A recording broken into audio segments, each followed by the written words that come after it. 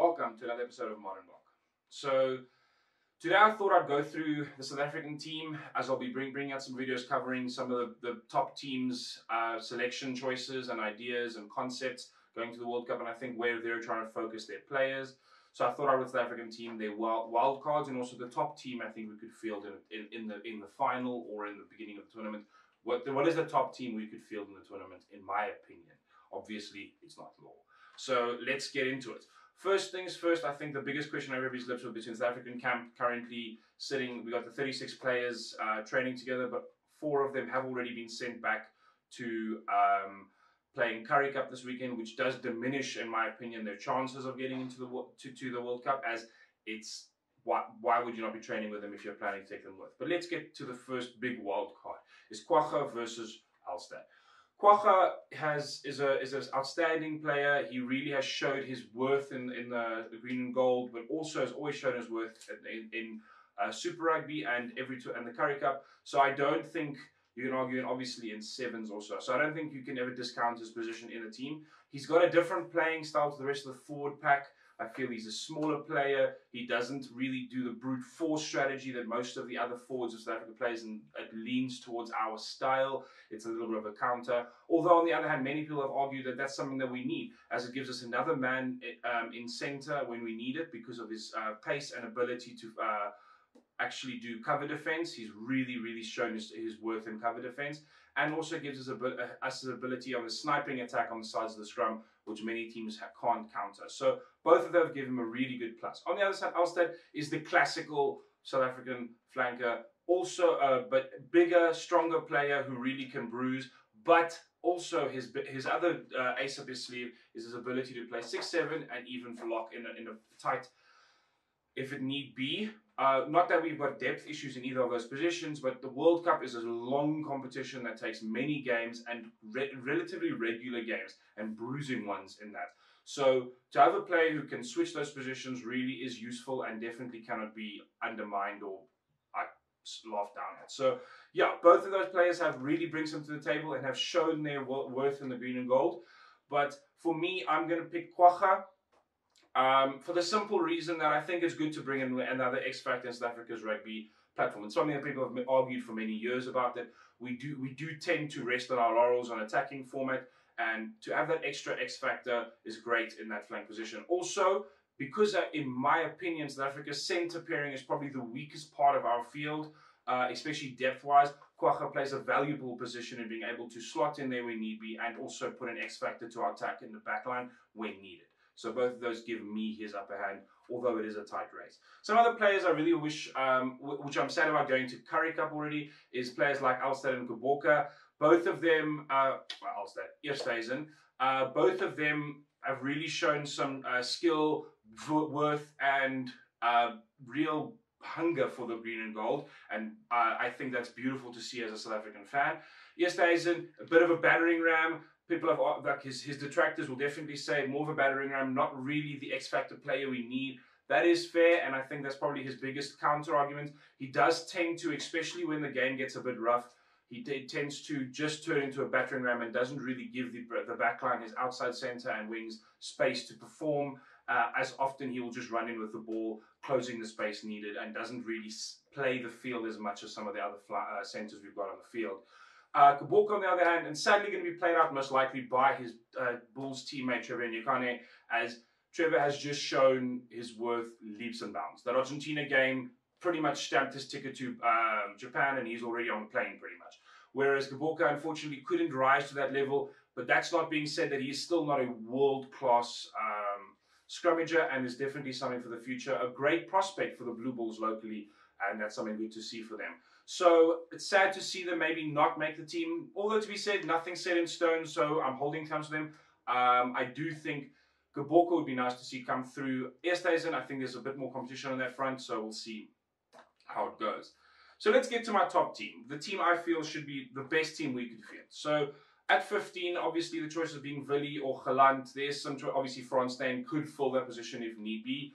Sad omission from the squad that I think would be really great but isn't there is Cohen Bosch. He really has had consistent great seasons and has shown that his size might be more diminutive, but has not let that down. Just like Cheslin Kolbe, that doesn't affect his game at all. And his X factor on counter-attack is insane, cutting through many defenses in this last Super Rugby and previous Super Rugby and his junior career, especially considering that his skills are showcased in the fact that the Sharks are the best performing team against New Zealand teams this year, and I'm quite sad to see him not being able to showcase that in a World Cup, where I think he'd be a great X-Factor player for it.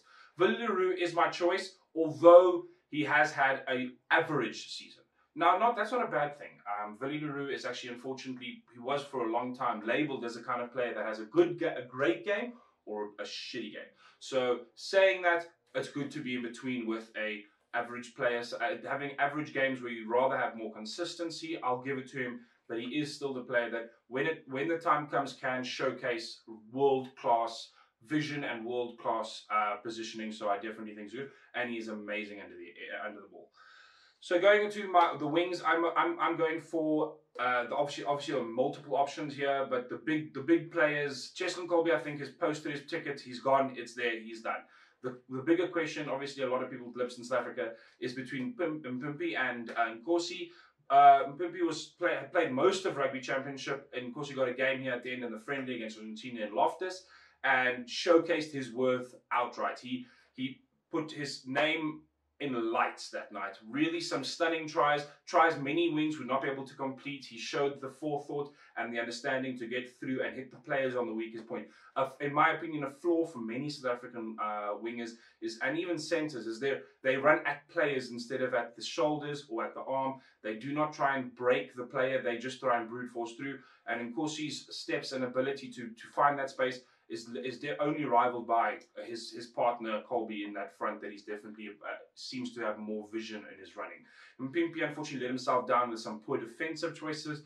Now that's not to say he's not a great player. He played against the best teams in the world, especially New Zealand, and to have that happen against them is any player is going to be okay with that. So I don't think between those two it's a tight draw, but I think Nkosi definitely put his name a little bit higher in my opinion. Getting to the centres, this was a tough one. I'm not a fan. South Africa centre pairing, in my opinion, isn't the greatest, and it's I think underwritten by the fact that we brought back Frans Steyn for this World Cup, showcasing that I think we do not have enough depth in that position, bringing such an older player into a position. He's a stunning player nonetheless, and a real great player to have under the cosh, but still nonetheless an older player where we should have a lot more talent in this field. So that being said, in my opinion, the best options would be effectively having Lukhanyo Arm at 12 and Jesse Kriel at 13. Arm has been outstanding in defence, a battering ram we needed, but also an X-factor player on other occasions, putting himself a bit above Easthuizen in that. Jesse Kriel, on the other hand, his loose feet and ability to cut through defences when given space is really something to behold, and I think you can pair up well with both of those wings. So that's kind of my choice, although there's a lot to be said for Damien Islander and Frans Steyn. The Islander, for me, my biggest issue is he consistently has a big issue when he becomes the battering ram. The style South Africa chooses, so he cannot avoid it. He tends to lose the ball. He tends to not place his body correctly to keep the ball. That is a massive detriment in such a key position. Going on to fly half, this one for me was easy. Pollard. Please don't get injured. Please don't get injured. Yankees didn't have a terrible game against Argentina, but not enough Springbok game time this year has made it a little bit of a not sure. He had a good game, first game for us also, so I don't think it's a detriment to have him on the field. I just think Pollard has signed his name a lot higher and has definitely put more consistent performances on the field, which is essential in a World Cup. Let's move on to Scrummy, another great revelation of 2019. Herschel Yankees, what a player, what a performance, and really shows that kind of tenaciousness you need from a scrum half to always keep going. And I think that's what's put him above his playing partners, and that youth and optimism is definitely a sight to behold and enjoy as a spectator. But Faf de Klerk, I think, has done enough to give himself that top position, and I'm going to give it to him, although it's good to see the backup on it. Faf de Klerk is consistently good and has evolved his playing style, something that you must commend. He's really from a player who used to almost outplay his team. He used to play faster than the players around him. He's matured a lot in the Northern Hemisphere, and the Sale Sharks have matured him as a player in the sense that he can understand when the pace is required and when the slowing down is required. He showcased it again in the last Argentina game at Loftus, where he slowed the game in the end and gave South Africa a little bit of time to breathe as Argentina were playing circles around us for a while. So we'll see how it goes. But I think he's definitely given himself vision. So 8th man, I think Dwayne Vermeulen is my choice. They're a really strong player, consistent, bruiser, ball stealer, and all-round confidence booster for a forward pack. And I think one of the biggest reasons South Africa's forward pack has picked up so much this year, it's really all about just boosting and confidence boosting as they need to be up there for the game. They need to be up for the game. They need to be strong and ready. Moving on to the sides, my choices are old boy captain Kolisi and Peter Steptoe, a player who's made the position his own from not even being that position. Rassie has found and molded him into a tackling force and just a beautiful player for that position. Almost transformed that number 7 jersey, which is great to see. Kolisi hasn't had a lot of Springbok game time, but consistently shows hunger when he's on the jersey. So even in the 45 minutes, 50 minutes he got in the last game, showcased it. He's hungry, ready, and good. I think his ball stealing capabilities are a little lacking and could cost him, but at the same time, he definitely makes up for it in many other fields. So it's a tight battle. Moving on to locks, I feel my choices here, it's a little different to the standard. It hasn't been played in a combination. It's probably my biggest one. I haven't really followed a combination yet. Is Arges Neyman and Evan Etzebeth in that position. Arges Neyman and Evan Etzebeth play very similar roles, so some people would question this, but I feel Arges Neyman can't be off the field just for his ability to also rise up a team and rile a team, and also his X factor on attack. He really knows how to pop a ball and place the ball where it needs to happen, so it's just fun to see him play as a spectator. I enjoy his performances. Evan Etzebeth, on the other hand, really makes the team hurt. He's the kind of player who, when you go into a scrum, when you go into a ruck, you're like, okay, is he there, yes or no? And that's what I love about him as a player. He really riles up and confuses a forward pack to make sure that they play our style of rugby. It's essential to winning a World Cup. Going to the front row, this is a bit of a tough one, but I went to the front, Samuel Harbour and Trevor Nyakane, both great performers, up and coming, and I definitely think the future of SA scrummaging, so I think they should get a chance to showcase that in this World Cup. Malcolm Marx being my hooker, great player, ball stealer, definitely there. I hasn't had the most amazing season. Bonge Minambe has had some good games, consistency, but his biggest glaring thing is his ball throwing in a line-out is probably the biggest issue that I have. And that's something I've said multiple times. Both Mal Marx and Bonge Minambe aren't practicing enough in that field. South Africa's losses on line-out 90% of the time is not because of poor jumping or not being able to call right. It's literally overthrows or throwing skew, which are both inexcusable in this level of rugby. So both of those players need to pick up and understand that it cannot be happening in a World Cup, as it is a massively costly problem. Yeah, so that's my team, my ideas, my concepts of the tournament. Please let me know what you think. Please comment, like, share down below, and add some comments on how you feel the team should play out. Obviously, this is a discussion. I'll bring out some more videos on your opinions and understandings. Yeah, thanks, guys, and yeah, please look out for other videos and other teams. Cheers.